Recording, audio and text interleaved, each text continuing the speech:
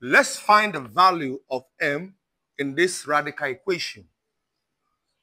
Square root 3 raised to the power of m equal to the cube root of 9.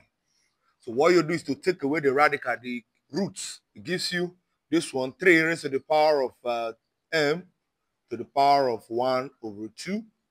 And this one will give you 9 raised to the power of 1 over 3. All right, so the next step is make the base the same.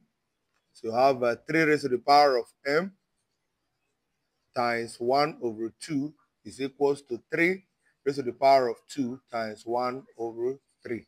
So the bases are the same. So therefore, m 1 over 2m is equal to 2 over 3.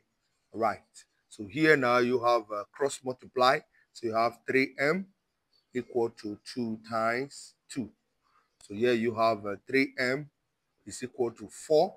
So you have m is equals to 4 over 3, which implies one whole number, 1 over 3. A very easy one. Thank you for watching.